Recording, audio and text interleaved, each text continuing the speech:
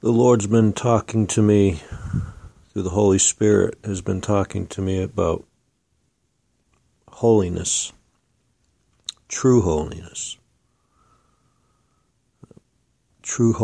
of the heart. And the Scripture talks about true holiness. And if there's true holiness, there must be false holiness. Now, those that speak of truth, that speak of compassion, that even speak of love, but you don't hear them use the word holy or holiness. There's a lot of folks that are very self-righteous and they never use the word holiness. You won't hear them use the word holiness in their conversation. So there must be a truth that is not holiness. They call themselves holy, in the sense that they think that they have no need of forgiveness. They think they have no need of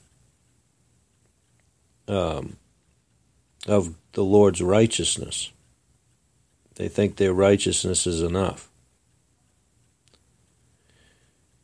So there seems to be today a people that appear outwardly that they are righteous or that they are good. That they are kind, that they are compassionate. But there's a reason why the writer was inspired to use the words true holiness.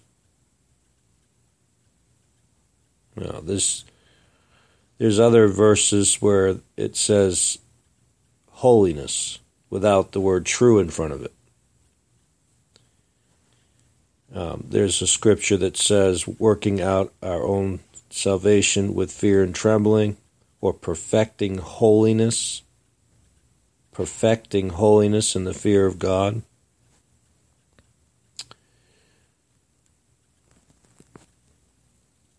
Let's turn to the scripture in Ephesians chapter 4. Ephesians chapter 4 and verse 24.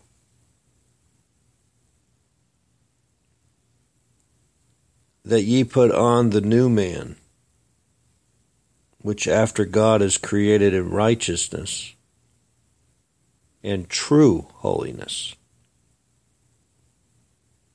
Now, why didn't he just say, and put on the new man, which after God is created in righteousness and holiness? Why is he saying true holiness? Wherefore, putting away lying,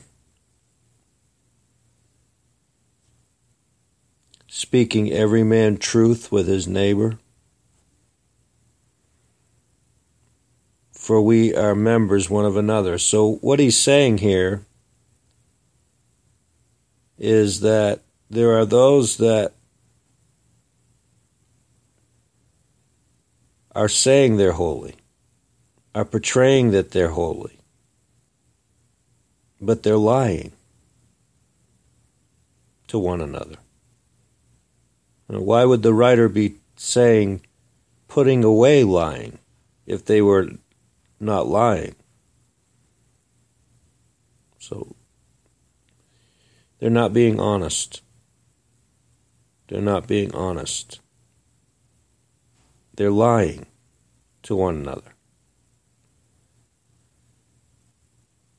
Speak every man truth with his neighbor, for we are members one of another.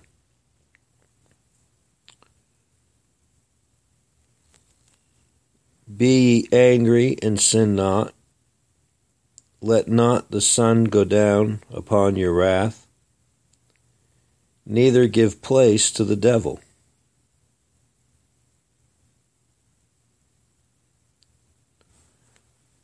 And then skipping down to verse 29, let no corrupt communication proceed out of your mouth, but that which is good to the use of edifying, that it may minister grace unto the hearers. And grieve not the Holy Spirit of God, whereby you are sealed unto the day of redemption. Let all bitterness and wrath and anger and clamor and evil speaking be put away from you with all malice. And be ye kind one to another, tender-hearted, forgiving one another, even as God, for Christ's sake, hath forgiven you. Be ye kind to one another, tender-hearted, forgiving one another, even as God, for Christ's sake, hath forgiven you. Now, truth, to be in truth, is more than just information. Truth is not just information. Truth is a nature. It has to do with a nature. Jesus said that He is the truth. The very essence of Jesus is truth. And the Holy Spirit is known to be the Spirit of truth. So this truth is not just information. This truth has to do with a change of heart. Has to do with a cleansing. Has to do with a pureness. Has to do with a purity. Be ye kind one to another, tender-hearted, forgiving one another, even as God for Christ's sake hath forgiven you. So, the end result of all of what's being said is forgiveness. Forgiving one another. Forgiving one another. Interesting how it gets back to forgiveness again, isn't it?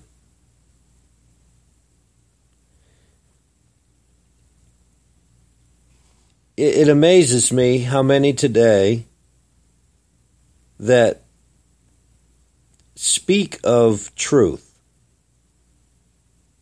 but know nothing about forgiveness. They try to do their best. They think their best is enough.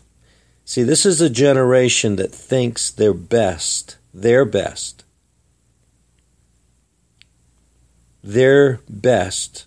is enough. They think that as long as they're, quote unquote, a good person. You ever hear people say that? Well, I'm a good person. Now, obviously, there's people on the earth that go the other direction and could care less about being a good person. But I'm speaking on those that think that they're good enough. They think they're good enough. They think their goodness, that their ability to be kind, And I mean, they'll go to great lengths to try to be good people. Jesus said, "There is none good but God."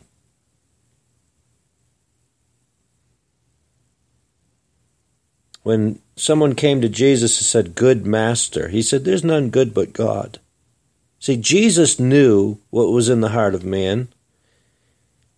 And if Jesus would have accepted what this person said to him, then Jesus would have had to condone what this man thought of himself.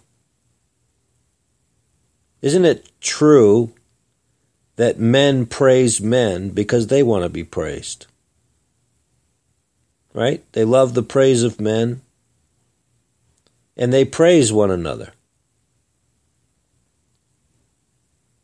Now, the scripture says, how can you receive the praise that is only of God if you're still receiving the praise of men? If you're seeking the praise of men, there's something wrong if you're seeking the praise of men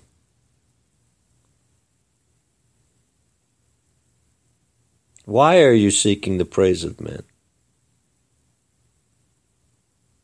Why are you looking for man's approval? That's what this world is all about. This world is seeking for the praise of men. They're seeking for the appraisal of men.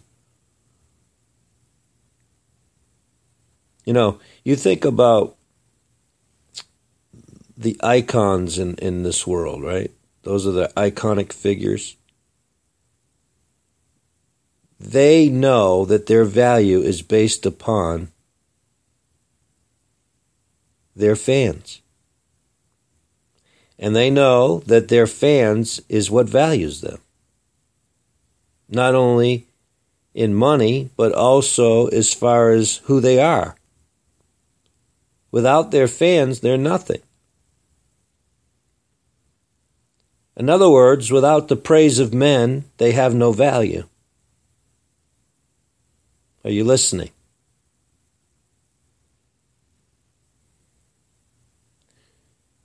But you and I shouldn't be like that. Our value should not be based on what people think of us. Our value should not be based on what we think of ourselves. Amen?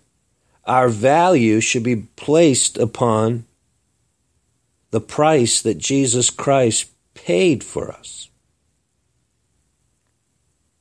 That's where our value comes from. If we diminish or belittle the cost that he paid, the price that he paid, then we diminish and take away the value that he placed upon you and I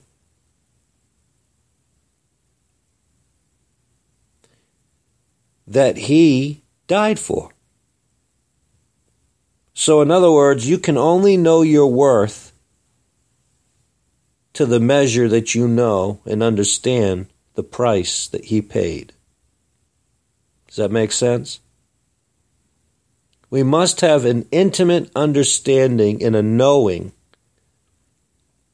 We must really come to that place to know what Jesus Christ has done for us. And when you understand he has forgiven you, then you can be tender-hearted and forgive others. When you experience his tenderness, when you experience his kindness, then you can in turn share that tenderness and that kindness with others. If God has been good to you through Jesus Christ, then you and I can in turn be good to others, right? In other words, you can only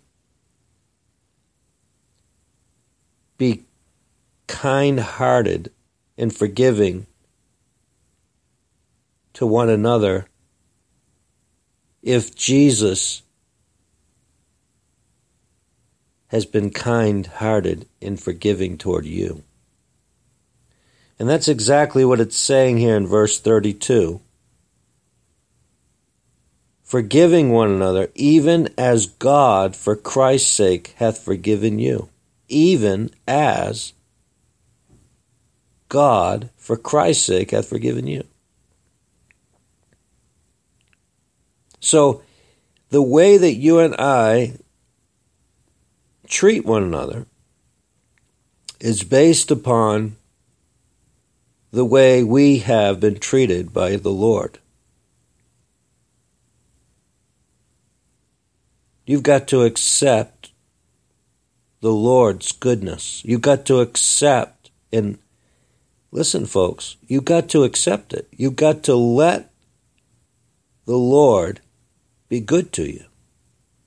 You've got to let Him be kind-hearted towards you.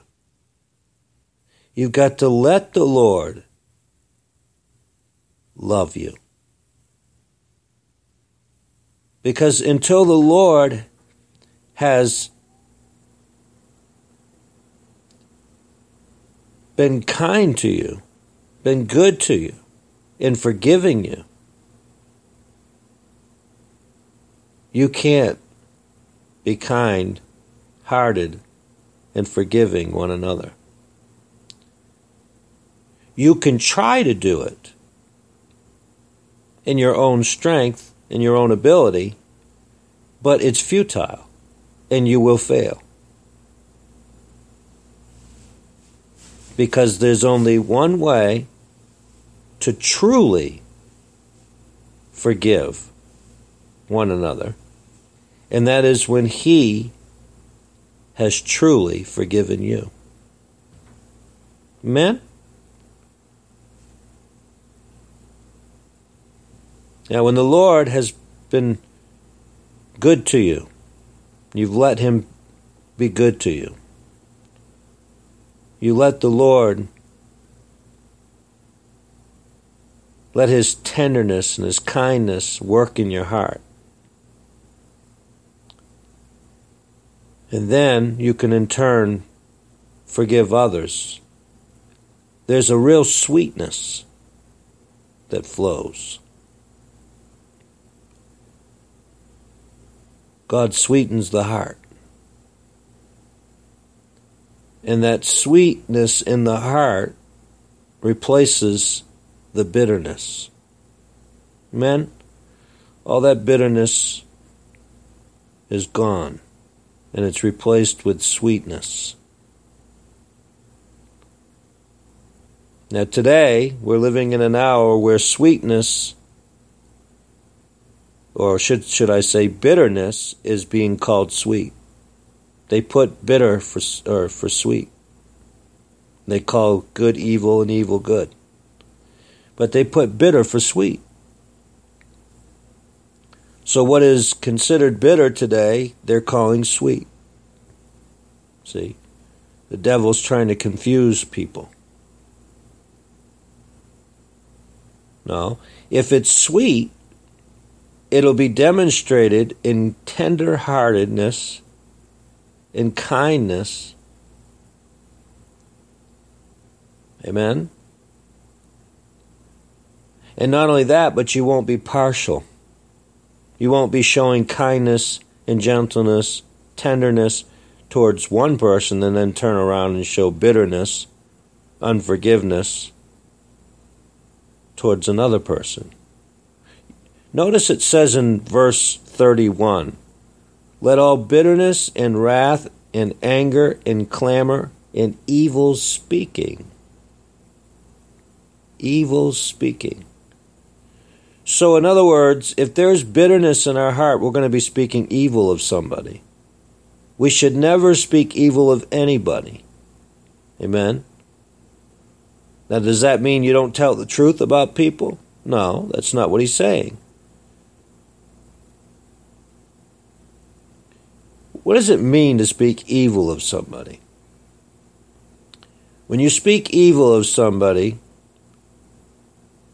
You're speaking about that person like you are actually better than they are. Like somehow you're above them.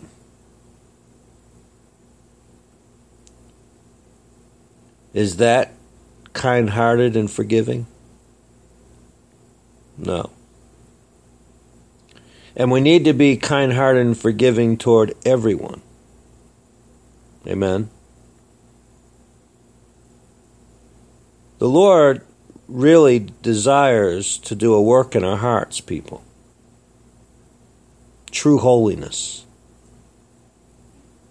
He's not concerned with just the outward. The Lord wants to do a work in our hearts. He wants to do a real work in our spirits, in our hearts, so that sweet water flows out, so that sweetness flows out. You can't put this on. You see people play acting all the time, trying to act. But this is something God has to do on the inside of us, in our hearts. Amen? And I think God, through Paul the Apostle, is making a real point here when he says true holiness. Perfecting holiness in the fear of God, but true holiness.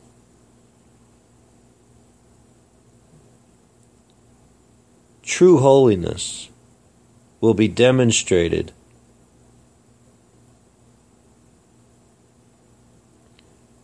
by verse 31. Let all bitterness and wrath and anger and clamor and evil speaking be put away from you with all malice.